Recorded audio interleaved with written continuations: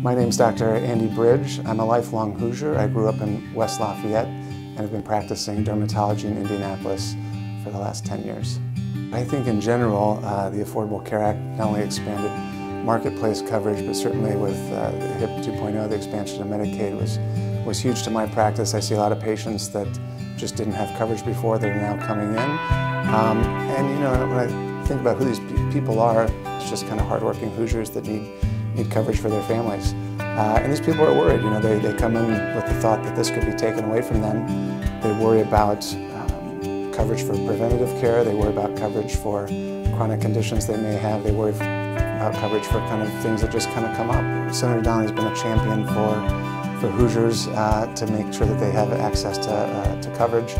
And he's done so in a way that reaches across the aisle. It's been kind of a bipartisan effort. He worked specifically with then Governor Pence with the expansion of Medicaid in Indiana, which expanded coverage to several tens of thousands of Hoosiers. I think he realizes that this is not just policy, not just politics, that it's people's lives, it's people's health, and he's looking at common sense approaches to make sure that people can stay healthy, and if they do get sick, have access to the care that they need.